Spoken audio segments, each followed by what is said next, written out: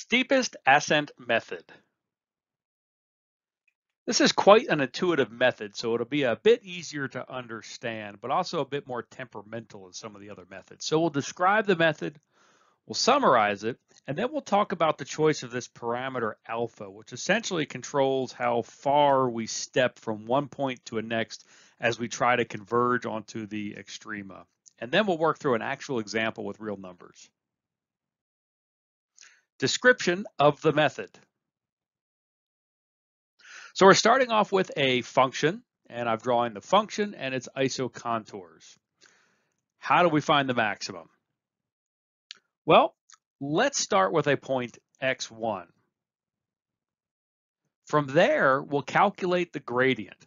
This is the direction of change at that point x1. Now that direction does not necessarily point to the overall extrema that we're trying to get to, because the gradient only knows what's going on right here at x1, and it thinks uphill. Well, uphill is this direction at x1, even though we really would like to move in that direction.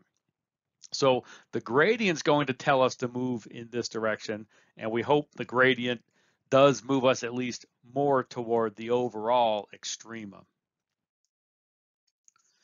From there, we want to calculate a next point. So our next point is going to fall somewhere along this line. Where will that lie? And that really depends a lot on how we calculate that point. For example, maybe we look at this as a 1D optimization, in which case we'd end up somewhere right around here.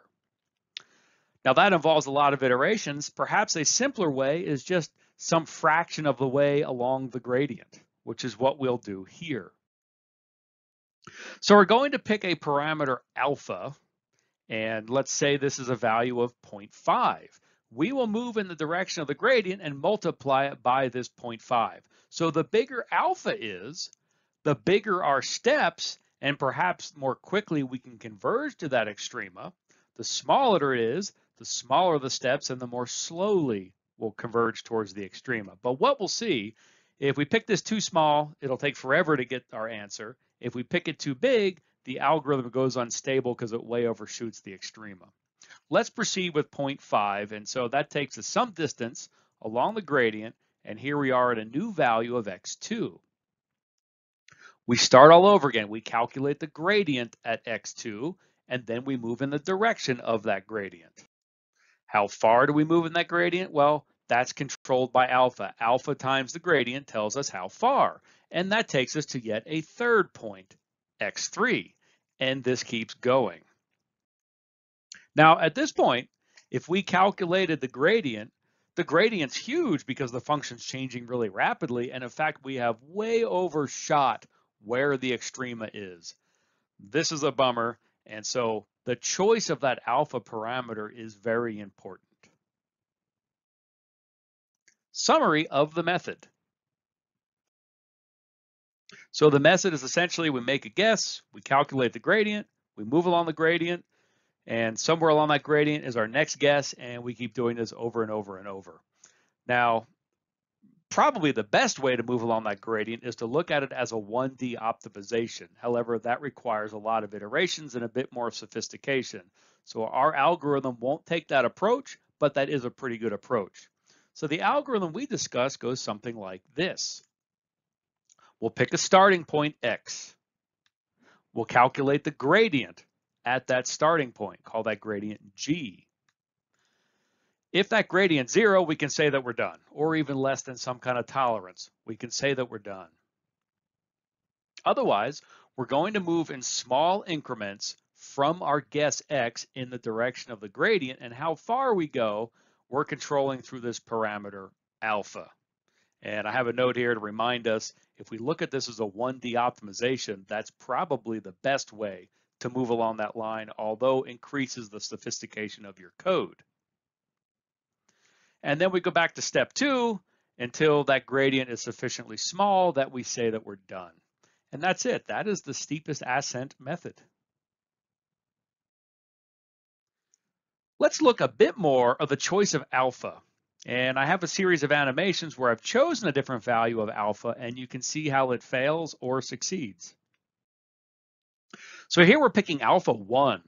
So we can jump really far. We should get to that extrema really fast, but what you can see is that it's jumping all over the place and basically going unstable. So in this case, the alpha is too big. Let's choose a smaller value, 0.5. Looks pretty good here,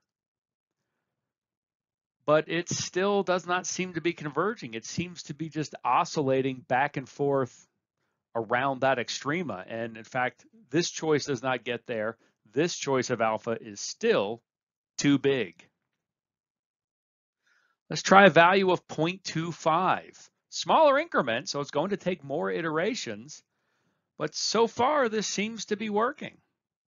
And in fact, we can conclude this is a good choice because it does converge to the extrema. And in this case, 0.25 is probably near ideal. What if we pick something smaller? Let's pick a value of 0.1. And I'll admit, when I first start a method and I don't know what value to pick for alpha, I'll just try 0.1 first. It usually does work, although it's usually slower, a bit slower than other choices of alpha. And there really is no way to know that value of alpha ahead of time. We have to just play with it. But in my experience, 0.05 to 0.4 kind of range seems to be where this works. I think if your function's changing very wildly and radically, we need very smaller, much smaller values of alpha. If it's nice, smooth, well-behaved, we can very often get away with bigger values of alpha. Let's try a very small value of alpha, 0.01. Well, this will eventually get there. So if we make alpha incredibly small, we can't make it go unstable, but we can make this take forever to converge. For example, pretend every evaluation of your function takes a day to calculate. That puts us in a different mindset than where we're working on a function where it's essentially instantaneous. And so this can take forever to converge to the extremum. Small values will always converge. It's just that it may take a long time, and we see that here. And we could let this go, but you get the idea. This is really creeping along. Some other smarts you could think about putting in your code is pick a large value, and if it seems to be oscillating, make the value go smaller, make it adaptive in some way. Let's go through an example. So we have this function, and we would like to find the extrema. And we want to find the extrema within this interval. So we can go ahead and plot that using MATLAB, and it looks like something that has an extrema, I guess. So let's make an initial guess for position. So we're sitting right here at an x value of 2 and a y value of 0. That's our first guess. Now we know in this algorithm, we're going to have to keep calculating the gradient. So we go ahead and just analytically calculate the gradient. Up here's the definition of the gradient. Here's where I throw in our definition of x, our actual function. And after we apply the derivatives, this is the gradient. So this is the equation that we will use to keep calculating the gradient at different points. And that's pretty simple and easy to use. So our first guess is at an x value of 2, a y value of 0. So we can plug those values into our gradient equation. And this is the gradient at our first guess. And we can see the direction. I've rotated the plot, so our guess is right here. We can see that a little bit better. Here's our gradient. Here's the direction that it's in, and it is taking us pretty directly towards our extrema in this case. It's not 0. It's very big, so we're not going to stop. We'll keep going. So we have our initial guess. We've calculated our gradient, and we're picking a value of 0.1. As I said before, that's the value I pick first, and I may play with that later, but 0.1 is usually pretty good.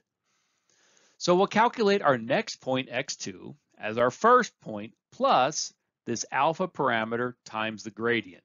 And so we have all the numbers now. We can calculate our second point. So remember, our first point was down here somewhere. The gradient pointed in this direction, and we moved this distance. This is now our second point. and we'll start all over. We'll calculate the gradient, move in that direction, and keep going until the gradient becomes small enough that we know that we're stopped and we're near the top. So we calculate the gradient at the second point. So here's our expressions for gradient. We throw in these values for x and y, and we calculate the gradient. And here I'm plotting the gradient. The gradient is smaller than it was the first iteration, but it's not small enough to stop, so we keep going. We're still not done. So now we calculate our third point as our second point plus alpha times the gradient at the second point, and we do our math, and this is our point. And the plot, I'm showing it right here. So we're getting closer. We will calculate the gradient, we'll move along the gradient, calculate the gradient, move along the gradient, and keep doing that until the gradient is sufficiently small. I set a tolerance for the gradient to the magnitude to be 10 to the minus 3. And when I do that in 77 iterations, I arrive right around the extrema, pretty close to the top, within 10 to the minus 3. And this is what I got for the extrema, an x value of 2 and a y value of 1. From the bottom of my heart, thank you very much for watching this video. I love hearing your stories about how these videos helped you. I also love answering your questions. So please tell me your stories and ask your questions in the comment section. I promise I will try to answer every single question that's asked. If you like this video, hit the like and subscribe button. I also recommend visiting the official course website that has links to the latest versions of the notes, the latest videos, and there's lots of other resources to help you learn, including implementations in MATLAB. I'll see you in the next video.